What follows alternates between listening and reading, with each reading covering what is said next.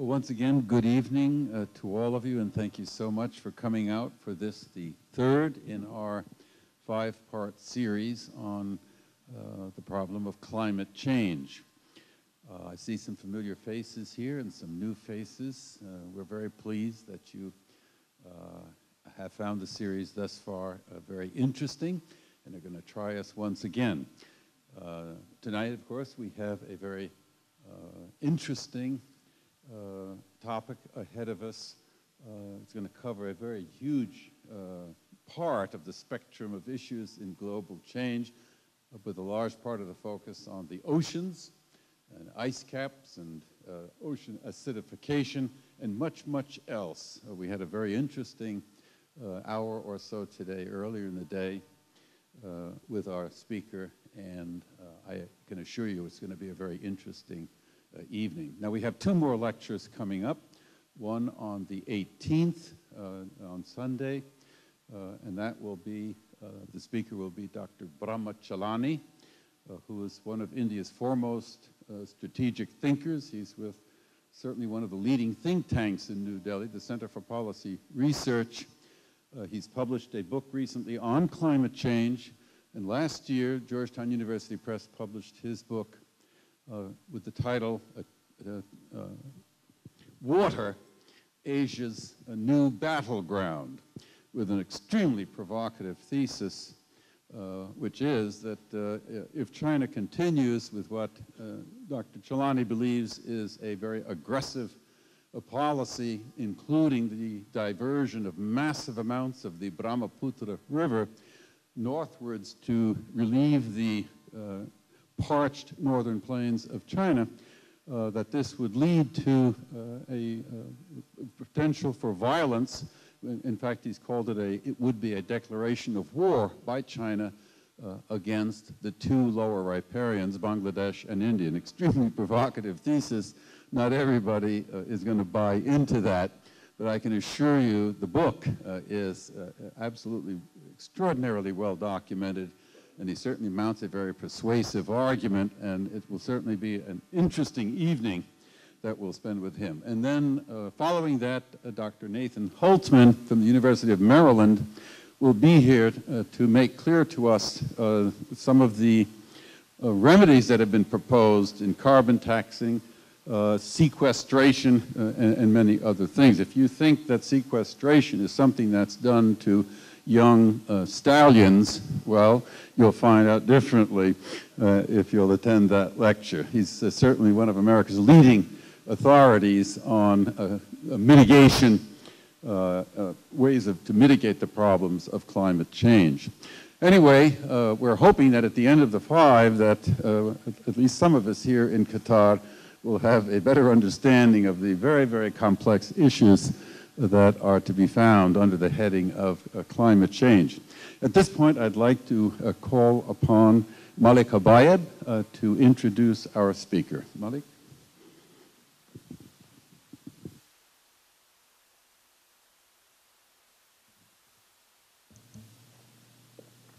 Good evening, ladies and gentlemen, and welcome to Georgetown University. Dr. Robert Corell is the principal of the Global Environment and Technology Foundation and its Center for Energy and Climate Solutions. He also holds the Arctic Chair at the University of Tromsø, Norway, and is a professor at the University of the Arctic's Elat Institute for Circumpolar Reindeer Husbandry at Kautokeino, Norway.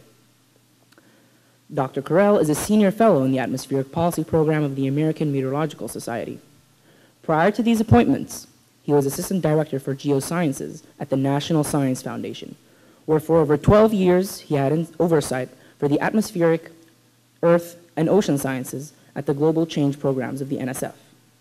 While at the NSF, Dr. Corell served as the chair of the National Science and Technology Council's committee that has oversight of the U.S. Global Change Research Program.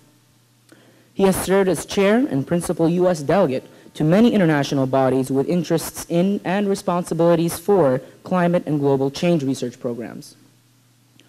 Dr. Corell currently serves as the chair of the Steering Committee for the Arctic Climate Impact Assessment, which is an international assessment of the impact of climate variability, change, and ultraviolet radiation increases in the Arctic region.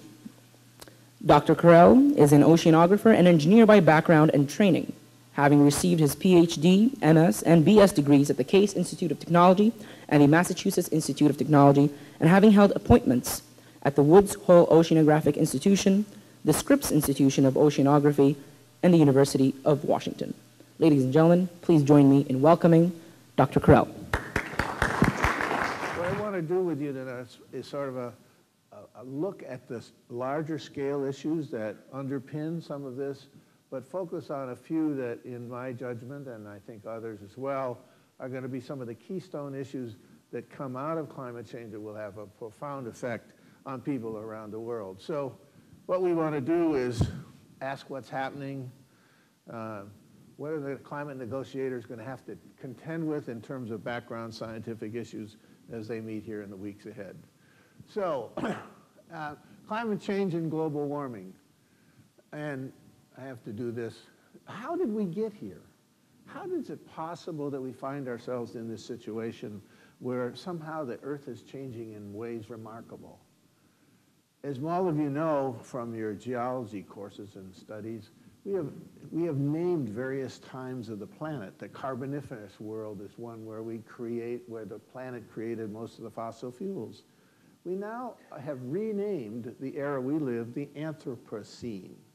Anthropo, meaning human, now has the capacity to steer the future of the planet in ways that humankind has never had, with our 7+ billion people and magnificent growth and development in ways that have a chance to influence the way the planet functions. So climate change is pretty well set in a large context. And I want to take a minute and go back 500 million years ago. And you can see to the far left that, and that's temperature there. We're talking only less than 10 degrees of variability in global temperature. You see 10 degrees of temperature change in a day, but that's just what's happening in a day. We're talking about what's happened over long time scales, years, tens of years. And you can see that we were basically a very warm planet for a long, long time. And if I get this right, most of the fossil fuels were formed way back then. You know, roughly 300 million years ago, when the planet was warm, a lot of vegetation was coming on, life forms were beginning to develop, some that are even here yet today, many of which are no longer with us, but certainly a lot of vegetation occurring in that time frame. So the Earth was heavily covered with plants, and it was this period around 300 million years ago that we started creating the fossil fuels that are the backbone of our energy world today, worldwide. About 7 million years ago, the planet was about 2 degrees warmer, and we came out of that very warm period and entered into a very different kind of climate.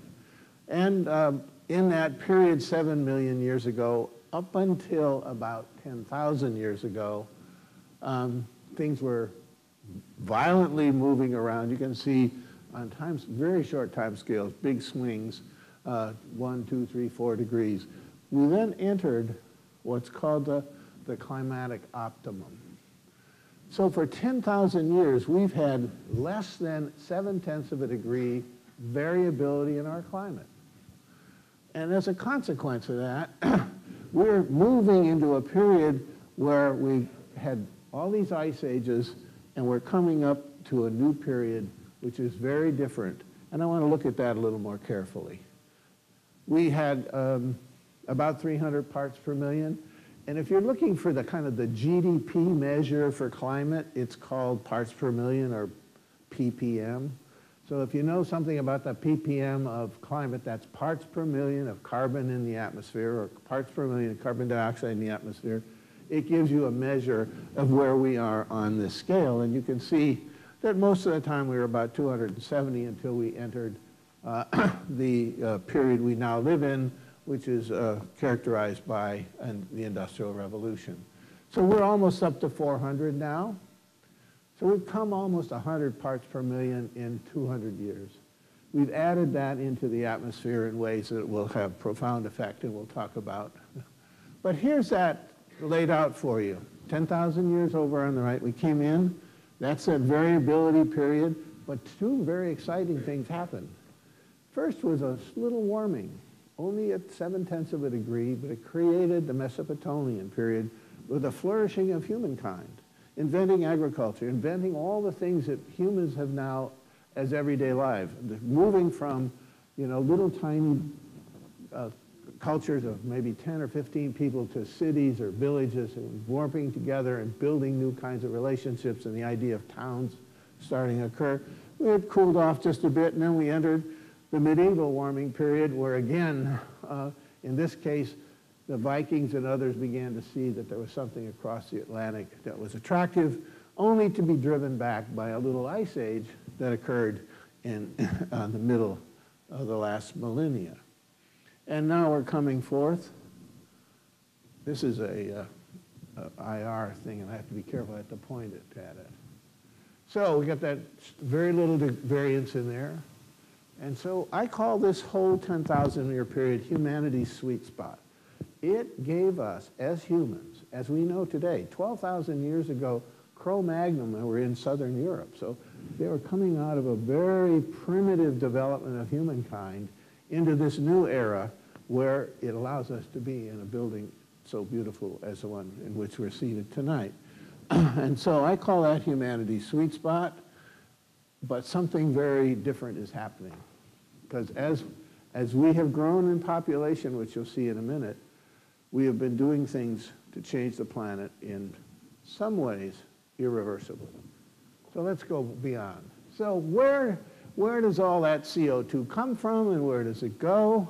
Most of the CO2 comes from fossil fuel burning, from coal, oil, and natural gas. About 10% of it comes from clearing the tropical forests.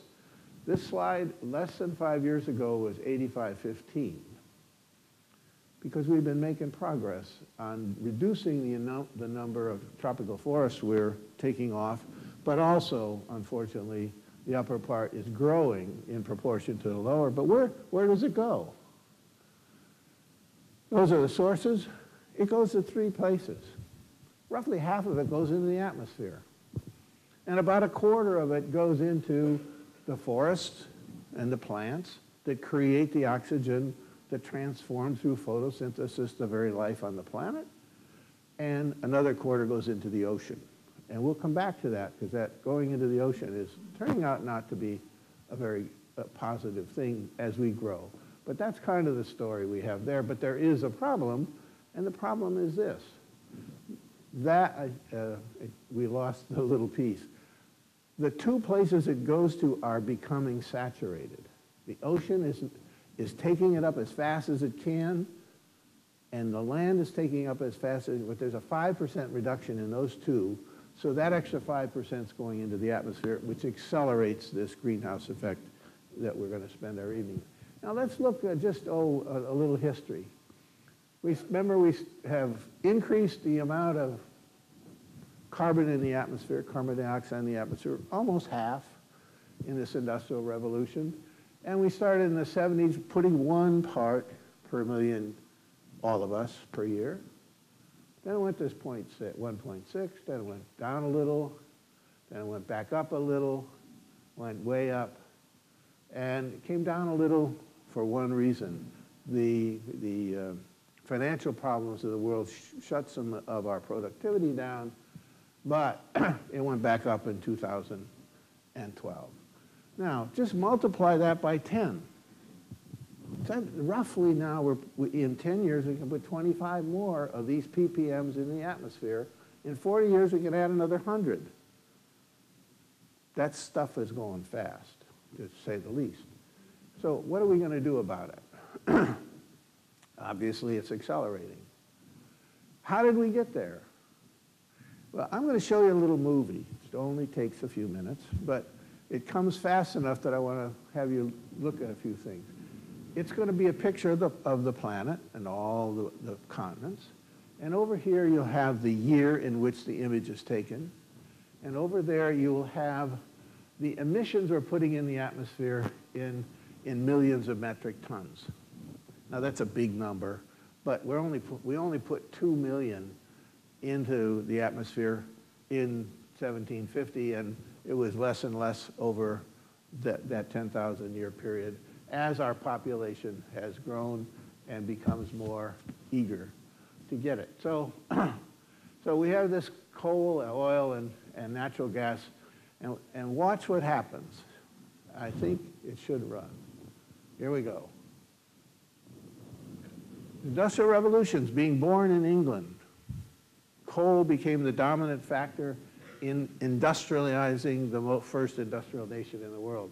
Around 1800 or there, it starts to leak into Europe. France and Germany start to pick it up. And by about the mid-1800s, the influence of the Brits on taking technology across the Atlantic starts to light up the United States. And now we're in 1900, not too long ago, all that.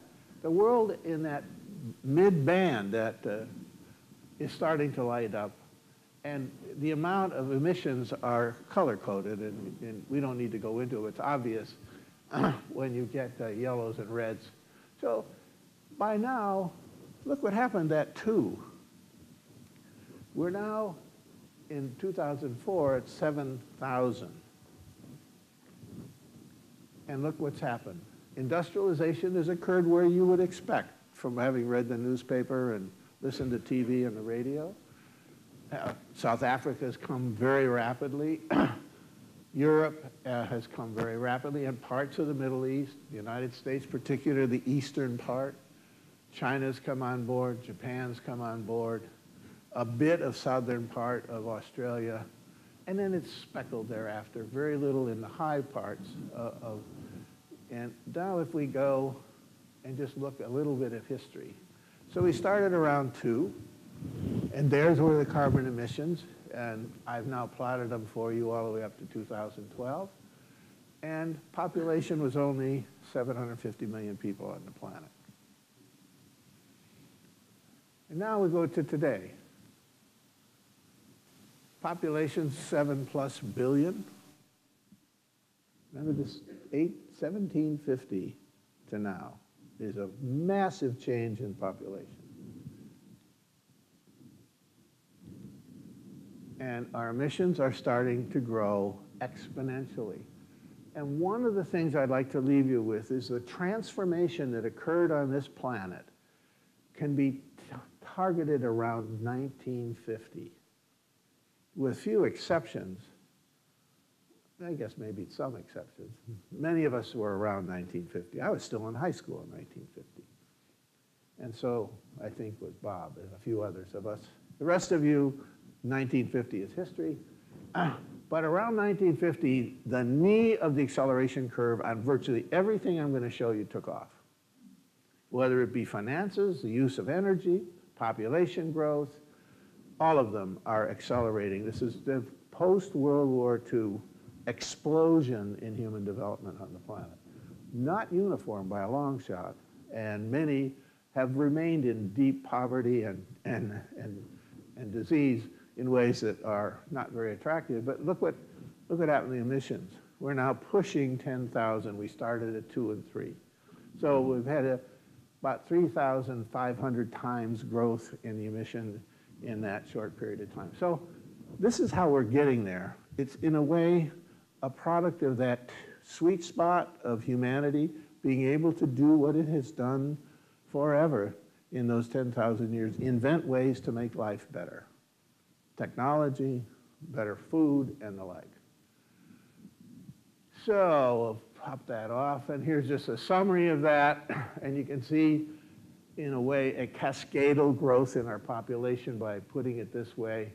The target that most people talk about is about 9 billion, and the reason for that is twofold. With the education of women around the planet, fertility rates will go down, but we're also getting over the expansion of life.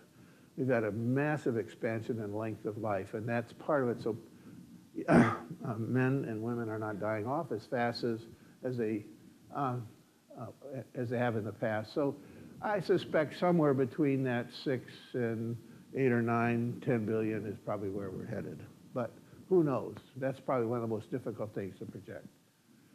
But here's the thing that's extraordinary. I did this.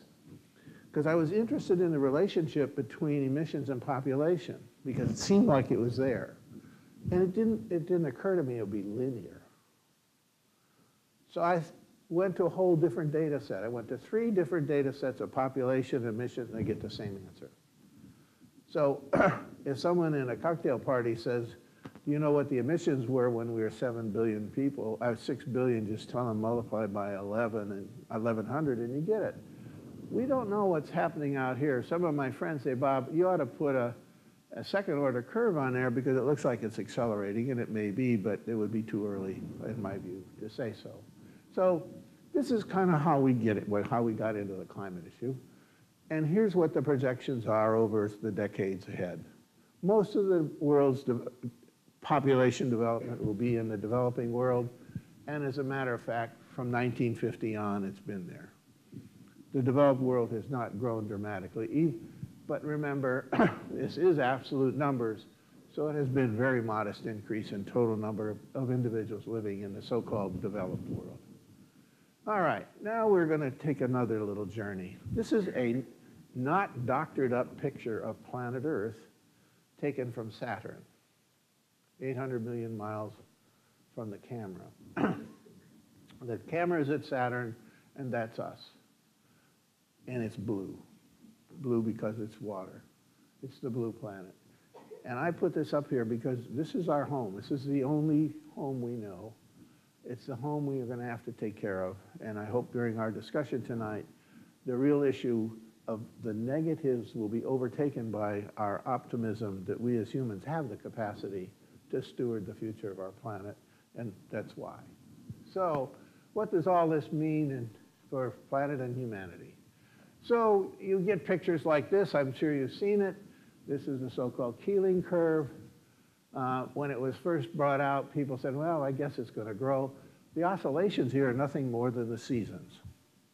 So, you know, in the wintertime in the north, these data are taken in Hawaii, so you'll get rapid growth in the summer and the fall off. But the general trend, it's interesting. You can note things if you want to find things like Pinatubo and all the others. Some of those dips in the curve, some of the economic dips are the reason for wiggling, and I could spend time and I won't bother you with that.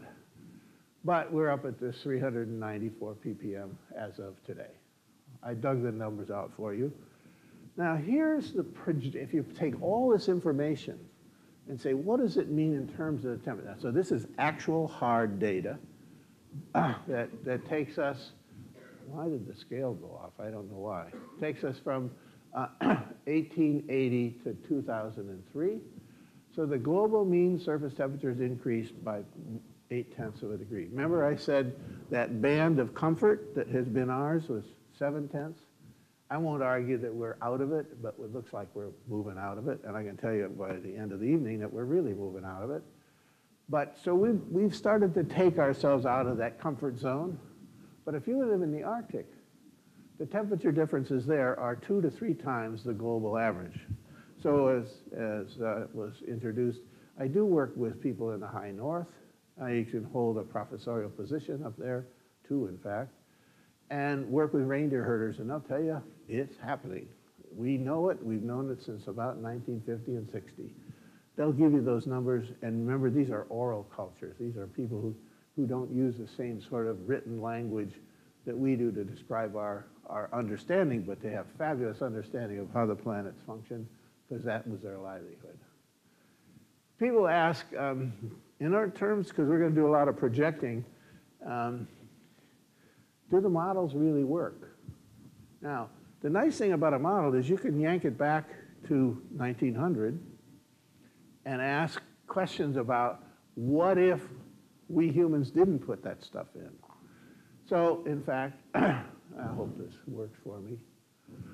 So here are the 2 things we did. By the way, this has been run on about 40 different models and you get the same answer. If we humans didn't put carbon dioxide in the atmosphere, we also didn't put sulfur, which is a cooler, in the atmosphere, but all the natural forces were there, radiation from the sun and Pinatubos and all the others from volcanoes, we would have been in the blue zone. In fact, we would have been headed towards another ice age. It's arguable that we'll ever go to another ice age. Humans have made such a difference that we may have janked us up to the point where the forces that created ice age are smaller than the forces we have. Then you put the humans in and then you can put the observations on it. So I would argue that certainly on the time scale of a few decades ahead, the models are going to do very well out to, I would say, 2050. When you get out to 2100, the band of uncertainty will go up, but the band of uncertainty will not be very large at in the next 40 years or so. So let's see what happens here. Now, Bob introduced by saying we're going to talk about the oceans. And I'll tell you another little story. I was, as he said, I was at the NSF. But before I was in the NSF, I spent my life in the academic world, went to various places that were mentioned, including the University of New Hampshire. A phone call came from a colleague of mine at Scripps Institution of Oceanography, a sort of god in our business, Walter Monk. And Walter, in 1975, said to me, Bob, something weird's going on in this ocean. We got temperature changes in what we call a SOFAR channel, which is deep, deep in the ocean, that are way beyond any band we've ever seen. Something's going on here. This is 1975. And as a consequence of that observation and what has happened thereafter, we can see the oceans are really what I call the thermodynamic driver of the planet. And by thermodynamic, I mean heat and its dynamic behavior. So let's see a little bit about that. So what role do the oceans play? They contain most of the water. Almost all the evaporative processes occur in the ocean, and those evaporative processes are part of our weather, our climate system. So, you know, it's the dominant play. Even though the ocean is 70% of the planet, these overrule that 70%. And it's a little more than 70% of the precipitation of rain and snow go out of them. And the oceans control the timing and the magnitude of the changes in the global climate system. They are the governing force that governs the future of how the planet will behave, because that's where the energy goes, and we'll talk more about that. So, because the oceans absorb 90%, look at this. This data was 2001. That energy that comes from the sun, 90% of it goes in the ocean. And we're overheating the planet because of this climate change issue. All the stuff we talk about is less than 10%. Melting glaciers and warming the atmosphere, reducing sea ice and the like. So this gives you some idea. That's where the money is, if you will. You know, that's where the energy is. It's sitting in the ocean. And one of the sad moments that I won't talk about very much is if we stopped all emissions today, went to zero, the planet would warm 1 more degree for this reason. The heat's in the ocean, it'll come back out, and it'll warm the planet. So it's really a powerful force. So is it really absorbed very much? I'm going to do this pretty rapidly. We do the same experiments here and ask ourselves, if we humans didn't put all this stuff in the atmosphere, what would the ocean temperatures be? And they'd be, and by the way, this is only down to 700 meters. The ocean depth averages around 12,000, 12 kilometers. Got to get the numbers right. If we run the problem again and say, we humans have been putting all this stuff, what would the distribution of temperatures be? That's the green, and then the dots are the numbers. So I think you can argue that while our science isn't perfect, it's a lot of unanswered questions, it's getting the essence right. The trends are there, the numbers match up, and one of the things about scientists is we always challenge each other. It's a debating society all the time. I don't like your numbers, I'm going to do my own. And unless everybody can repeat this was done by Barnett and his team. Several others have come to the exact same conclusion. So let's look at this ocean. I think by now you've heard about this wonderful thing we call the conveyor belt. But something very unique happens up here in the high North Atlantic. This conveyor belt is running on the surface. As you can see, it comes through Indonesia, it comes into very warm water, comes up, becomes a part of the Gulf Stream, and it moves that heat northward, which is why Europe, for the same latitude, is much warmer than, say, in the North American continent, because that heat's going up there. I go to way at the top of Norway, under the T in critical. That's where one of the universities I work with. Ice-free harbors. They don't have any ice. They've never had any ice. The Gulf Stream just does a lovely job. They call themselves the Paris of the North. So let's see what that looks like. This is a more complicated picture. Here's that current coming up, and it's swinging all around, and it's like spaghetti, and it's cooling, releasing energy into Norway and Europe. And then it's starting to get cold, and as it gets colder and colder, and when it becomes blue, a very unique moment in its history occurs. It's at 4 degrees C. It's very rich in salinity. It's heavy, and it just literally drops to the bottom of the ocean, and it pulls that whole thing all the way from the North Pacific behind it, and it's the engine as it pulls all that water down to the bottom, and it returns, if I go back, it returns on the bottom as salty deep water, coming up in the North Pacific, creating one of the richest fisheries in the world because it's accumulating all those nutrients that supply the necessary feedstock for a fishery. So let's go on. Something's happening. Bob's right. Ocean's really important to us. These are measurements. There's melting going on. Melting is all fresh water. So you'll see between the 70s, around 1970 to 30 years later, guess what? The water up there is getting less salty. So the big question in the science community today is, if that's happening, is that conveyor belt going to continue to function? Because we know in the past it has stopped. Now remember, all that energy's there. We're not moving. We're not going to get rid of it. But what we're going to do is change where it goes. This is the best model. So it's not going to go all the way up, heat Norway and Sweden and those. It's likely to swing across, and guess what? Europe's going to get warmer by a lot. Now, this may not be the right model, but it's one of several.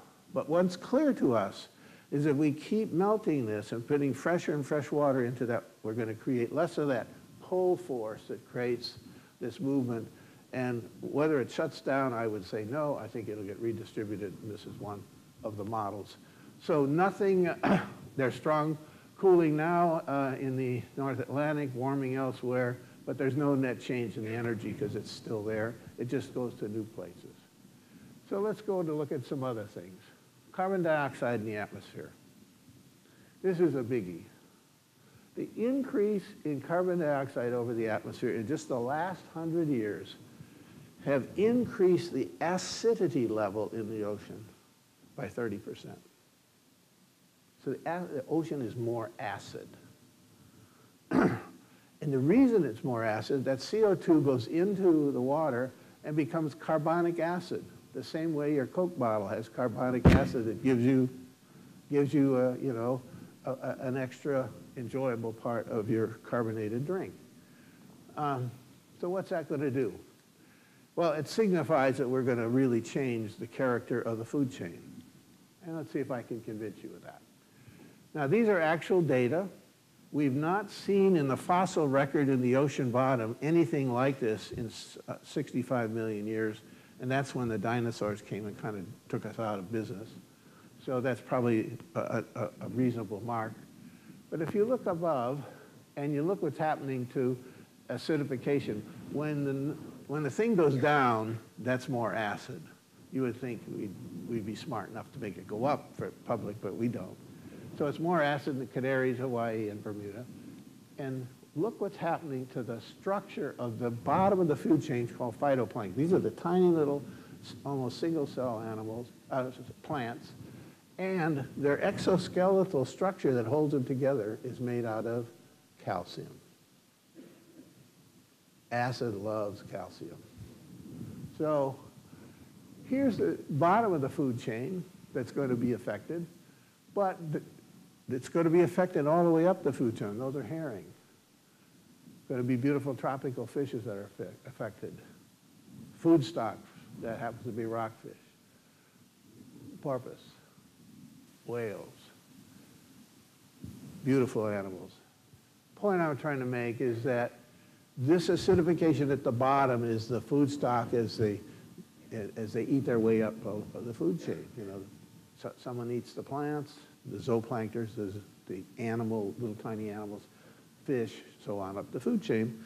And it doesn't take very long to figure out we're in trouble. And let me show you how much in trouble we are. This is a revisit of that.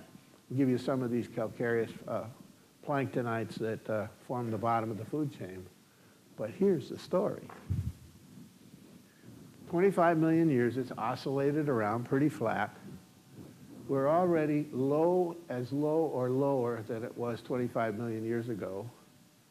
But by 2100, that's where the ocean is going to be acidification-wise. And we're going to really, really affect the bottom of the food chain that rises all the way up in the ocean. And, you know, I should go back here. Whoops, did the wrong thing. If you add up the weight of these phytoplankton on the planet, they weigh more than all the rest of animal and plant life on the planet. There are a lot of them. So we really don't want to screw around with them. Okay, so acidification is a problem, and by the way, I'm trying not to give you personal opinion. All these slides and all this data comes from peer-reviewed literature, so that you can say that's confident stuff. It's got the track record and the credibility. And this particular study has been done by many, and they all come to basically the same conclusion. They may argue it's not 7.8, it might 7.82 or 7.93 or something, but not much different. So let's take the next jump. So it looks like the ocean's got a problem with just the mere existence of CO2 over the atmosphere, no matter what the temperature is. That matters a teeny bit by how much gets absorbed, but that's second order. Now we got something else that's going to be a temperature effect. In this picture, we're looking down at the north. I think you can see where I am. And we are now warming the permafrost. And the permafrost exists in two places. It exists on land, where buried in there are methane or methane generators, some biological material that if it warms will create methane. And in the ocean, we call them clathrates. And so from both places, there's warming taking place. And these regions are already close to thawing temperatures, and I will try to demonstrate for you a couple of realities. This is about a month-old data from the Russians. They were out in the Lena River is not quite far eastern Russia, but it's pretty close. Well, you can see how close it is. It's 6 time zones from Moscow, so it's really out there. And when they're in the Laptev Sea, they discovered extraordinary volumes of methane in the water and in the atmosphere above it. And they covered a 10,000 square mile area. So when this came out, those of us who have been not as worried as others that maybe it's going to be longer, it looks like things are moving more rapidly. And let me share something with you. This is a colleague of mine who does this. She's from the University of Alaska, Katie Wallers. All she did was drill a hole in the ice in a little lake and throw a match at it. And methane is natural gas. We technically call it methane, but the public calls it natural gas. So these methane bogs in Siberia are already leaking. And how soon is this to be a problem? I would argue that this has probably got to be one of the most important research projects we undertake, is to do a better job of projecting that. The most recent projections indicate that by 2100, methane will add another ½ degree or 1 degree to the warming. But whether that number is solid, I don't know. I have colleagues who say that's too low. Others who say it's too high. But we'll see. Watch it. It's coming.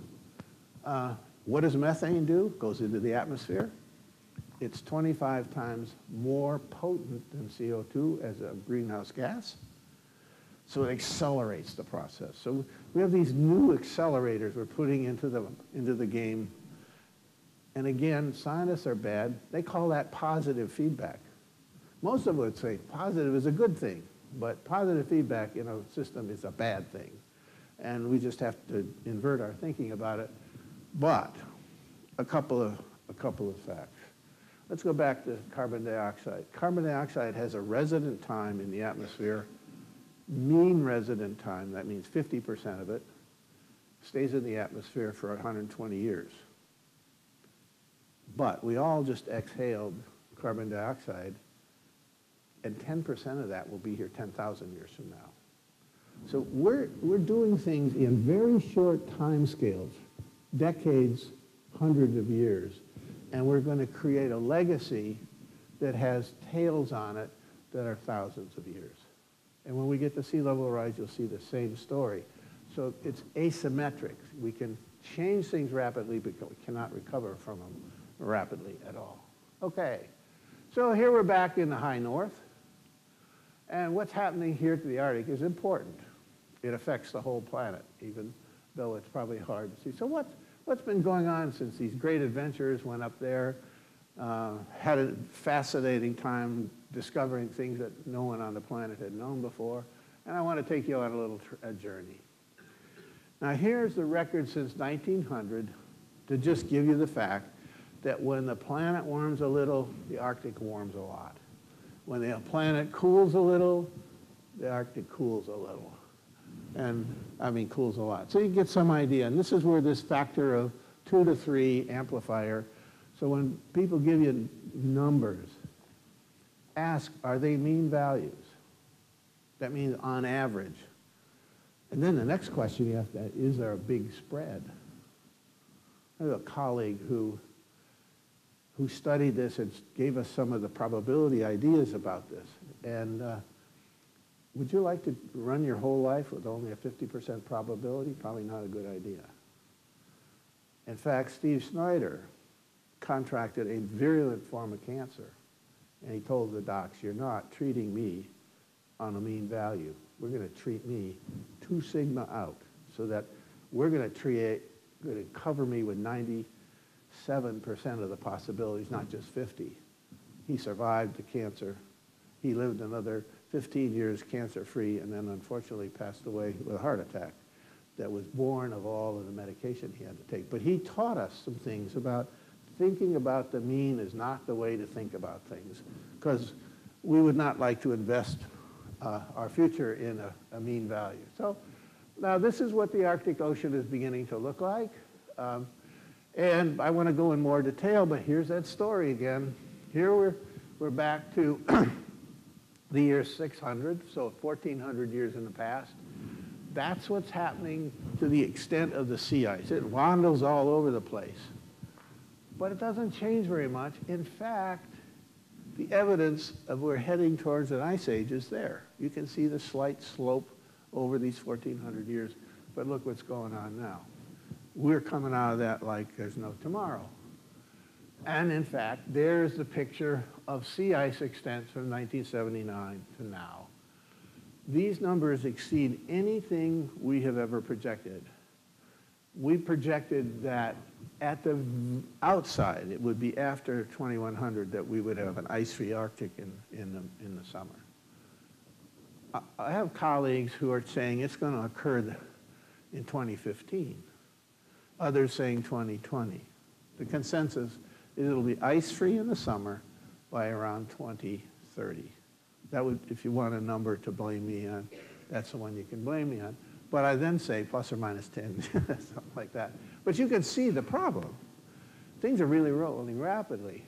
Now I'm going to show you a little movie. This is the age of that ice. If it's white, it's real old, 9, 10, or maybe 20, 30 years old. And over here's the clock. We're now in the early 1990s.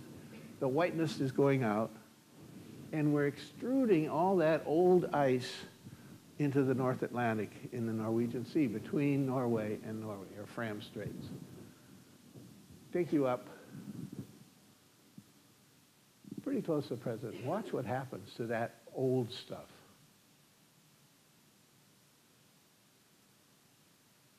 It's almost all gone. I'll go a little further. Here's another picture of it.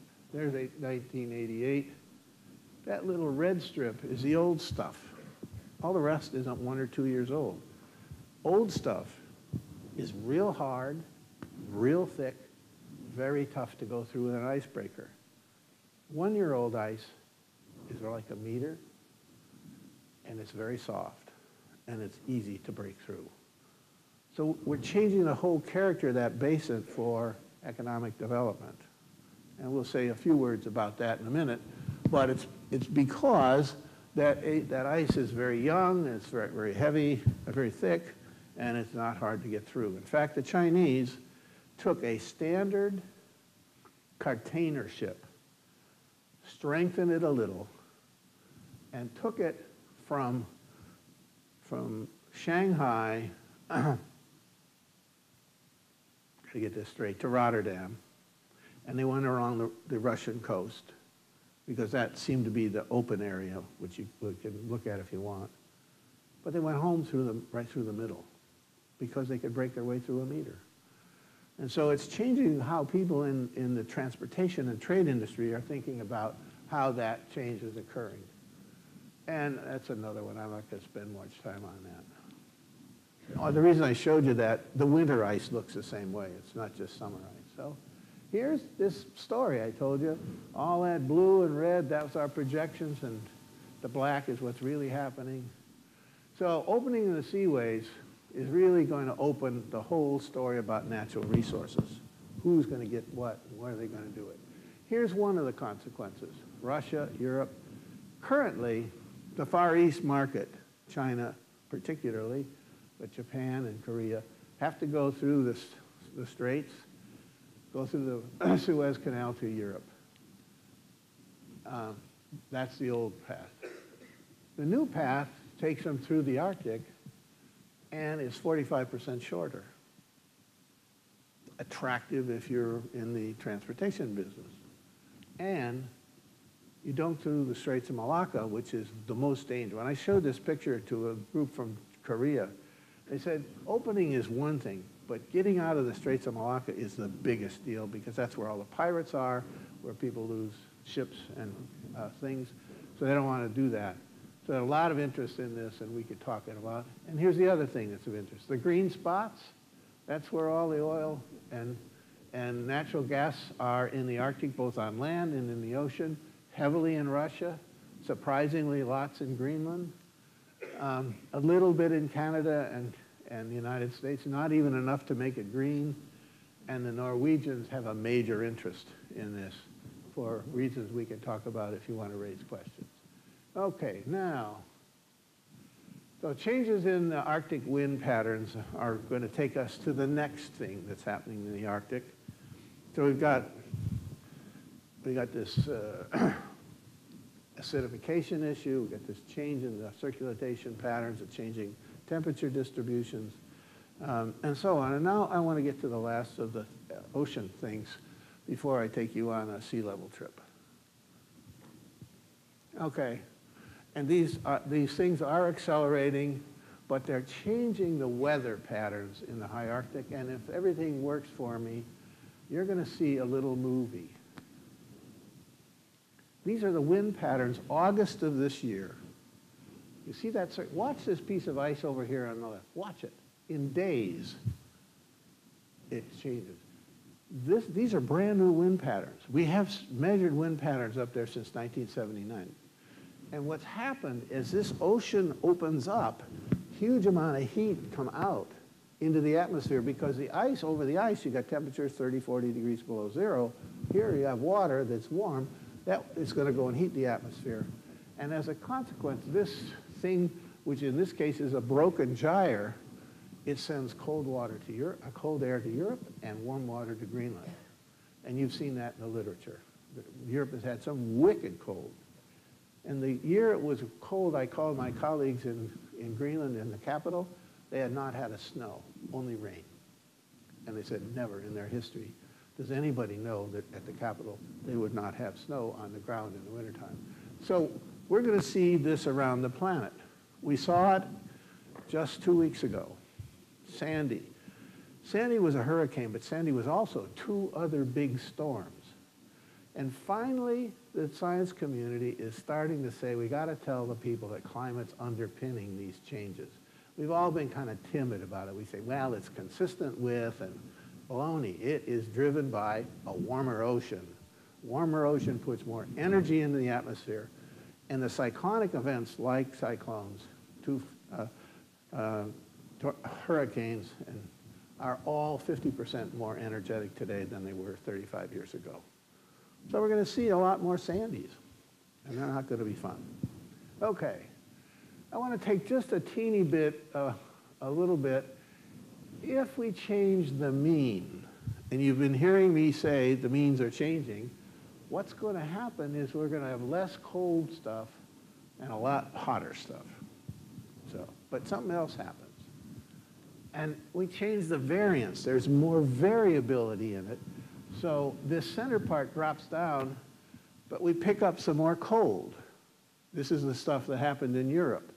So it is this transformation of the statistical character of, in this case, temperature patterns that cause these things to hop up. So we're going to get more cold weather, we're going to get more hot weather, but we're going to get more extremely hot weather.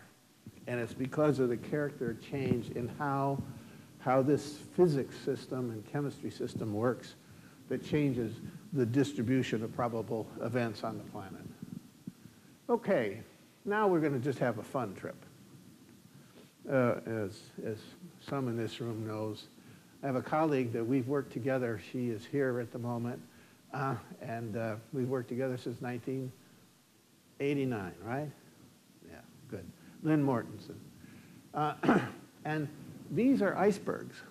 The iceberg on the left, that peak I've measured, it's 100 meters off the water. That means there's 700 meters of that baby underwater. And so this is a group, some of my colleagues are on that other boat. So let's look at what's happening to Greenland. Here's what's happening to the melts in Greenland. This is kind of a classic picture, melting along the edges, a little more, 15 years later. And if I put this in a larger context, you can see the pattern. It's slow, but it's still like a 50% or 100% increase in the area, but it's a relatively small area of Greenland. July 8th. That's what it looked like. 4 days later, it went from 40%, I'll give you a better picture. It went from 40% melt to 97% melt. So all that melting is going to put water in the ocean, and it's the first thing that creates sea level rise, because that's what happens to the water, contributes to it. But there's some other things we'll talk more about in a minute. This blew all of us out of the water when it came to understanding. We had no idea we would start melting it like that. I personally think it was that combination of screwing up the gyre, creating a warmer Greenland, a colder Europe, which is probably we're going to see that pattern, and I think we just saw it here this past summer. This is this last summer. The other thing about Greenland is it not only melting, but we're losing mass. In other words, there's less ice there. We can talk as to the why and wherefore, but this tells you it's screaming down at a very rapid rate. Okay. All right. Let's look at sea level. Now these are tide gauges for close to 200 years. Watered all over the place here. My suspicion is some of that is probably data that is not as good all the time because it was a long time ago. But since about 1850 or 1900, pretty good, and these are 2 data sources. So you can see sea level is indeed rising. And here's a projection. We'll have about 1/2 meter, a little less, by mid-century. We'll have something of the order of 1.2 or so meters by the turn of the century. Put another way, we're going to put about a foot of water into every generation. Now, when I put this slide together about 4 months ago, that was the story. Within the last 4 months, I have a series of very significant studies that suggest this is very, very less than optimistic. Jim Hansen says 5 meters by 2100. Several are saying 2 for sure. Another paper says Greenland alone will give us a meter in those time periods. So we're looking at some pretty significant amount of melting of these areas contributing to sea level rise. And just to tell you quickly, sea level comes from first just warming the water, because as it warms, it expands. About 2/3 of all the sea level rise today is just warming the ocean water. The second comes from land-based glaciers and ice mass such as Greenland. Greenland's the big boy in this game. Antarctica will be about 30 years behind us and is starting to catch up already, contributing to this. So I would say, if you want a good number, somewhere between 1 and 2 meters by the end of the century. And here's what that's going to do. Tomorrow morning, former Vice President Gore does something every so often. He calls it a 24-hour reality show. At 8 p.m. in every time zone, we do a story on climate change. And I'm doing the story on sea level rise at 10 o'clock tomorrow morning, because that's 8 o'clock in the small islands in the Pacific, and we're going to talk about all this. Out here in the Western Pacific, for a variety of reasons, but the two dominant reasons are there's more heat being distributed there, just because of the character of where it is on the planet, but also the ocean circulation patterns. So the fact of life is we're going to get an amplifier of 3 to 5 of sea level. So you got these small island states, and if the planet has seen between, say, 20 and 30 centimeters of sea level rise, they've seen a meter. And if you go down there, that's what they'll tell you. They've already seen a meter. And under the circumstances we're talking about, these small island states will be history. Up off the north of Alaska, Shishmarif and Kivalina and several other small island communities are packing up to leave. They've been there from at least 400 years, more likely 1,000 years, and they're having to leave their homes. I've been up there, and I've met with them. The young people are saying, Mom, Grandpa, we're leaving. So now they have a third pole, and I throw this in here because people can always talk about the third pole, and I would just one slide for you on it. It is the place where there's a lot of ice, namely the Himalayas, because there are 46,000 glaciers there, and they provide meltwater for a lot of people on the planet.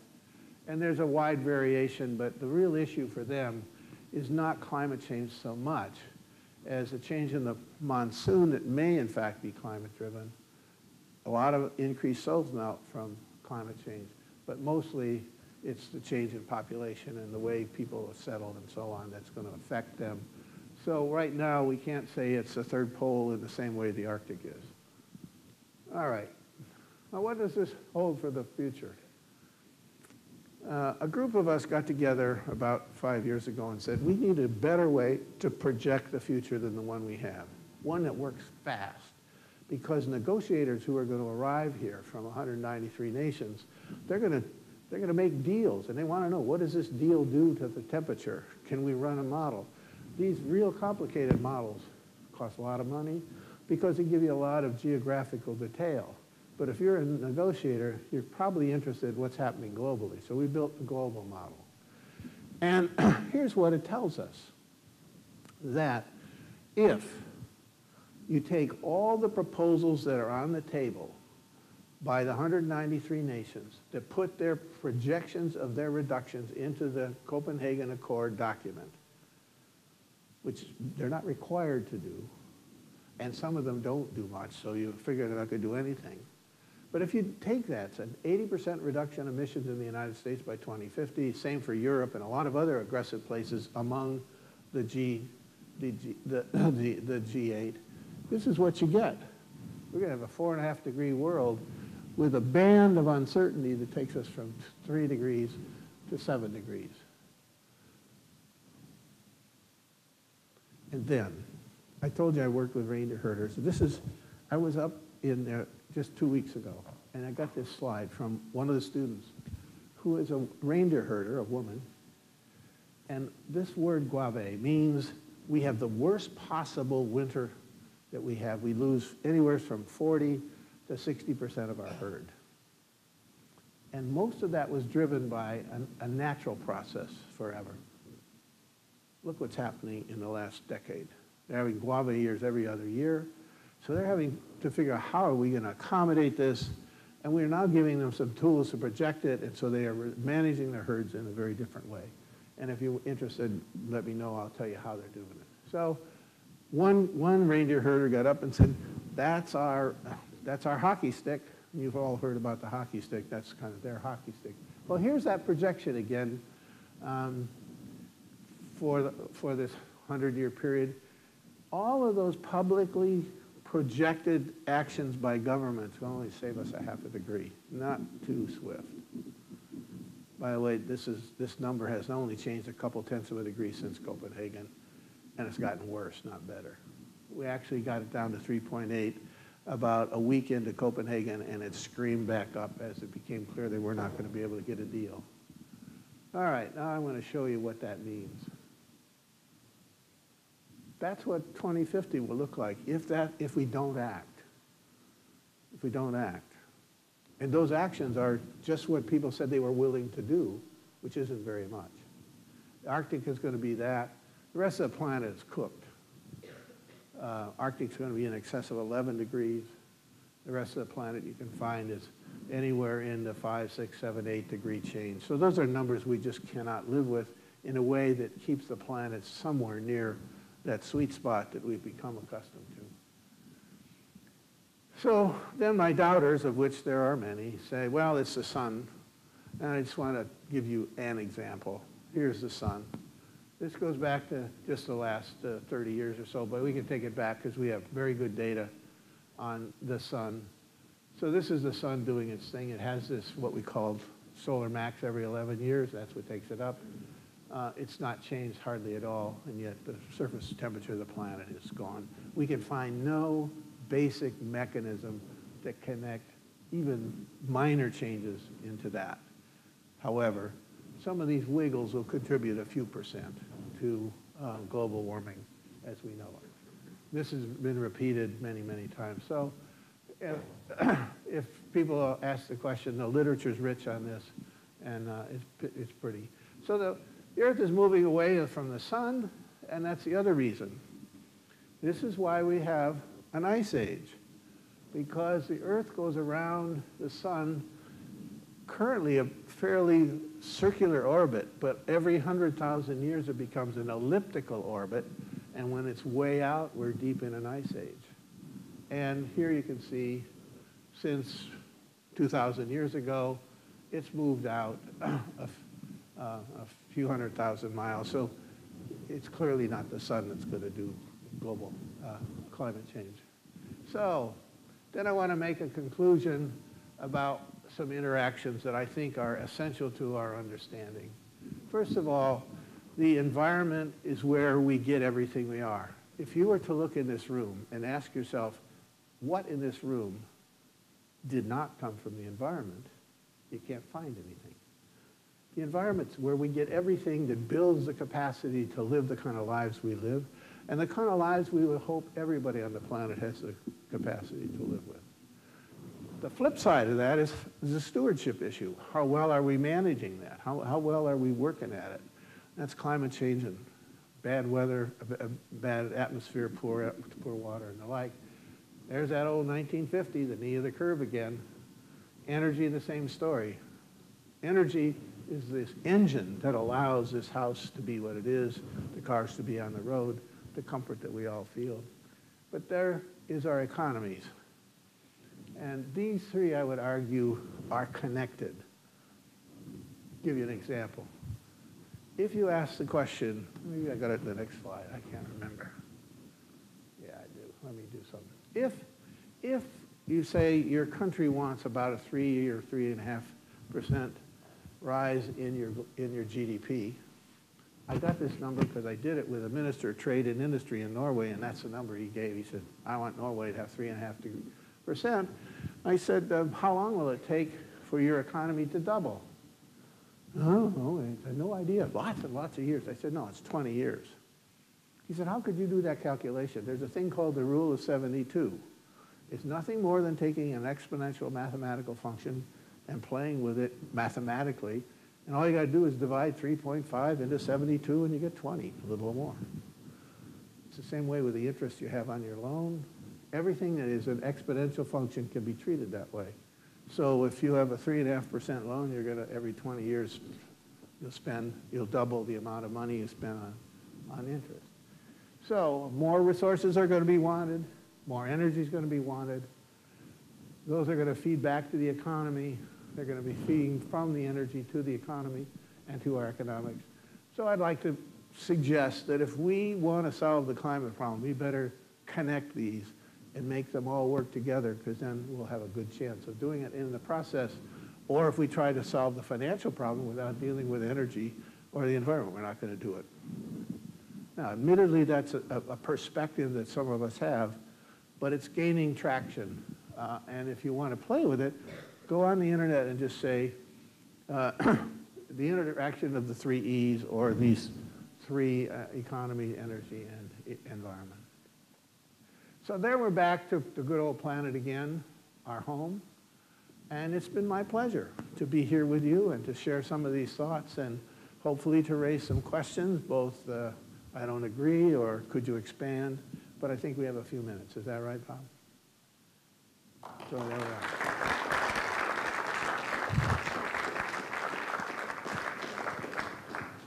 So I'll let you moderate this. Okay. Sir. I really don't have words to thank you for this really fantastically interesting, informative, and important lecture. I'm really deeply grateful to you It's my pleasure, for the Robert. enormous effort that went I into want to tell producing you a it. few and little the- stories. First Yeah. of all, the reason I'm here is a very dear colleague and friend of his, Ed Miles, at the University of Washington, who said to Bob, tell Corell to come. So when Ed says, you got to go, I said, I'll be there. The second thing we talked about this evening, he has two sons, both of which are in Seattle area, one of whom has worked for the last 15 years with a man I worked with at Florida International University. And the world is small. We better take care of it. And that's certainly a lesson of this evening. It's time for your questions, so please.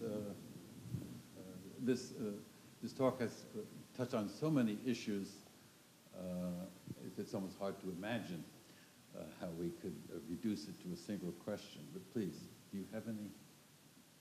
Please. My question was, as the global temperatures increase over the the environment becomes more sustainable in harsher climates for plant life to thrive upon and biodiversity to thrive upon, wouldn't that sort of compensate for the negative aspects that you presented today? That's a very good question, and I should have dealt with it more carefully. As the temperatures rise, several things will happen, of course. And the idea here is to present this picture, but to do what he has thoughtfully suggested I do. First of all, with a little more CO2 in the atmosphere, plants will, for a while, accelerate their growth. In fact, greenhouses do this all the time. But they plateau after a while. In fact, the number of experiments on that front are clear, that virtually every plant will have a rapid growth and a plateau, and so you won't gain in the long run. But there will be shifts in agriculture. The wheat belt will move into Canada in the United States. It'll be productive as the dickens. There'll be winners and losers in that process. And the same thing will happen in Europe. The issue underpinning that, unfortunately, is this darn water problem. And while there may be compensatory adjustments, if we don't solve the water problem, we won't benefit from them. So there's that darn connectivity again. A really good question. And I don't get to give you the simple, I'm an optimist on our ability to respond to this. People say, how could Darth Vader, who talks like this, have an optimistic view? I am convinced that humanity will will respond. It has done so for 10,000 years to very challenging moments in their history, in our history, and there's a lot of very exciting things going on to help us do that. But thank you for the question. Thank you very much. Those are the kind of questions we need to clarify, because I'm sure everyone has heard something else that doesn't fit with this picture, and to the extent we could talk about it, or if I don't know, I'll say I don't know. Yeah. Please, sir.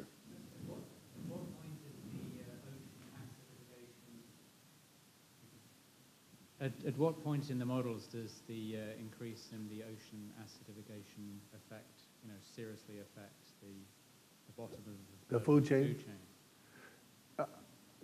There was a big conference last summer to just answer that question. The answer is now.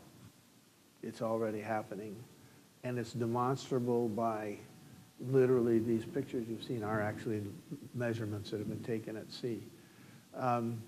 How long that will then pour over into humanity's response, fisheries and things of that nature, is clearly a few decades, maybe even 100 years before it becomes the dominant play. The trouble is the recovery time is 10,000 years. Because someone in this audience will be there and a geologist say, look, that guy's crazy. We've had 2,000 ppm on the planet, and the ocean survived and the land base survived. How could it be a problem? And the problem is that the adjustment capacity of the ocean is of the order of 10 to 50,000 years. The bicarbonate we take for our tummy and that sort of thing, that's the time scale of recovery. So once it's there, it's going to take a long time to recover, and those numbers are very solid.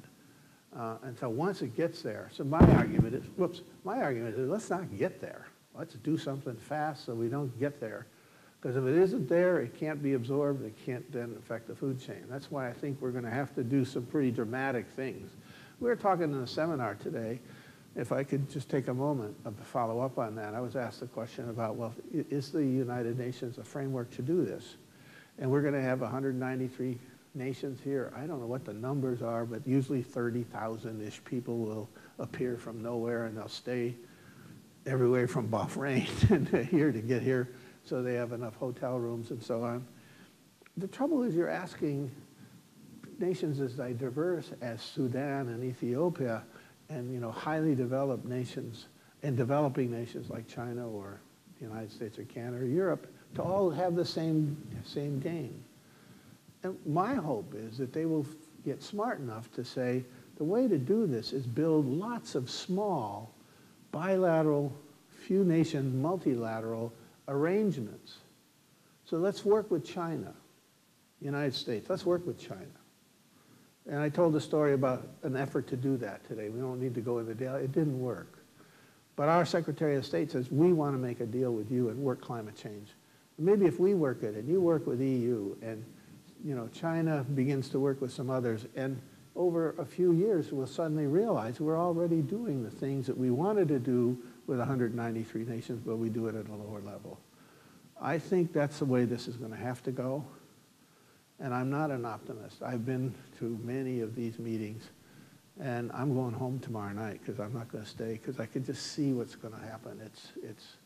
They're going to have a lot of conversation, but we're going to just nibble at the edges, and what we really need to do is make big changes in how we do our business. There's a gentleman in the back. Here. Thank you very much for a very interesting and entertaining talk. Are we not going to run out of fossil fuels before we actually burn the planet? And then the science fiction movies about going back to the Stone Age and not really having electricity and things, won't that in a way compensate for the disaster we are walking into?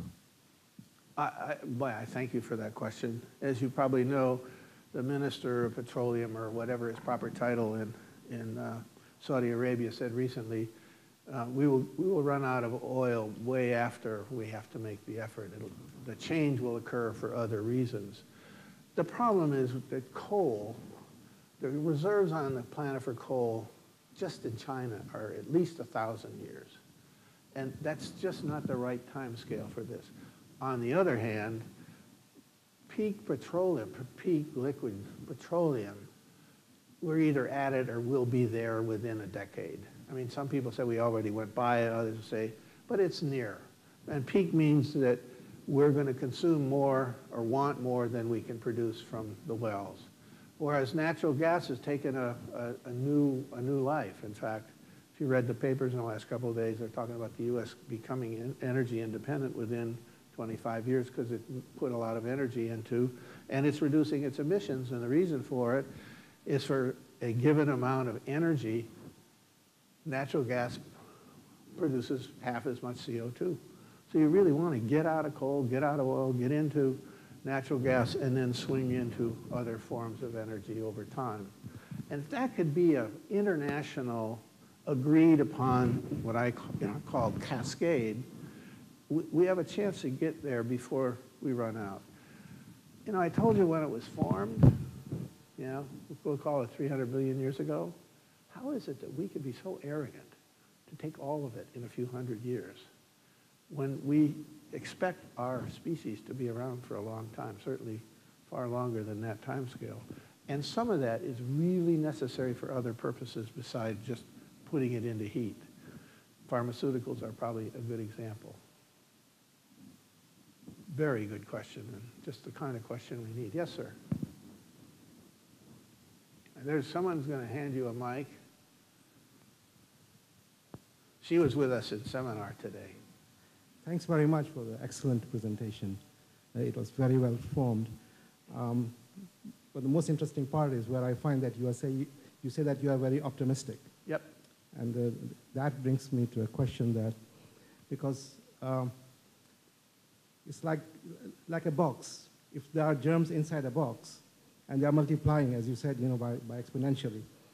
And if they knew about something happening before they see that they are multiplying, then they can find a solution. Mm-hmm. But now we have come to the end. It's really, for me, I don't see a way out there. There's such a short time left that now, what I'm trying to say is that the germs are going to double in the next few years, and that's doomed. That box is finished. Now, but you are an optimistic. And optimist, I'm just trying to find out, because the solution lies with knowledge. Exactly. Yeah. Now, where is that knowledge? You can go to chemistry, you can go to physics, you can go to, I've seen this thing. The carbon sequestration is it's not even flying. You see, when we are in the worst condition, what we were even 10 years ago, when we thought that this will be a very good solution. Right, exactly. So now, where do you want to go? Do you want to go to the chemist, the physicist, the historians, the international relation experts? What is that body, you think, which will help us in this of knowledge? Why am I optimistic is basically asking. And I thank you for that question, because I didn't get a chance to talk to you about that. I do believe that there will be institutional activities such as these bilateral, multilaterals will start to work the problem. I don't think it'll happen fast. There's too much momentum in the capital markets, for example, to allow changes to occur on the timescales we're talking about. But here's why I'm optimistic. The physics community has awakened to this issue. And I've been now in 2 different laboratories. And if you ask a physicist, what do you do? And you want to give it answer in one sentence, he or she will say, I do physics that deals with energy transformations. That's what it's all about. And they will then tell you, as they have told me, we've only seen about 10% of the available energy transformations that we know exist, that we have not been able to harness the other 90. And it started with Newtonian physics, went to quantum mechanics, to string theory, and of course the whole nuclear stuff that's built as some power plants. But there's a whole array of others that are being explored. And some of them are really, really exciting. And I've been in the laboratory, I've seen the potential. They are very early, they're still laboratory stage, but there's stuff going on that would transform the whole energy world on a time scale of a couple decades, because that's the transformation time of a new technology. I don't see any of them being turned on tomorrow, but the two that I have seen, if they're anywhere close to what I think they are, we're going to see something on the order of a generation moving into here. So that box you were talking about might get some constraints on it. And in the process, we're still going to pursue wind and all the others, but none of those are big enough to take on the huge task that fossil fuels have given our lives, which is spectacular. I mean, you have to all agree that we couldn't even be here tonight without all of that and all the history that made it possible. We couldn't even have the building because it took energy to build the building. But I'm optimistic for some of these things that are occurring in the physics community, and that humanity will start saying, these numbers are now scary enough. We also talked about, do you know people who are that way? And the answer is, in my dealing with CEOs of big companies, they get it. They don't know how to make the transformation. They don't see the government framing giving them enough stability to move huge amounts of capital into these other markets that would give us some transformations. And you know, I've been in meetings where that's what they say. If you gave us some stability, we could adjust to a carbon tax, we could adjust to cap and trade, we can adjust to any mechanism, but don't change it in 2 months or 2 years or 5. We need a huge amount of stability, because we've had it, that allowed us to build our industries over, particularly since World War II. But you're right on the money. We got to worry about that. This is serious stuff. I'm going to do a thing tomorrow morning. There's a thing that Al Gore does every so often called 24-hour reality, and at 8 o'clock in every time zone. And I'm going to do the 8 o'clock in the small island states.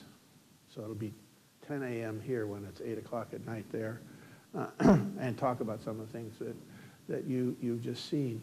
But that process is not making, you know, Al's a good friend. I know him really well. We're not making any headway by just talking about it. We got to get in and do stuff. And it's the young people who are being educated in this institution and all the others here in the Middle East and throughout the world that are, I'm very excited about their energy. This seminar I was with this afternoon, the energy in that room among several of the students who are in this room is very high. So we should do everything we can to give them all the tools we possibly can to do it. Thank you, Bob, very much. I think we have run out of time. I think so. I want to please join me in thanking him for his. Thank you very much.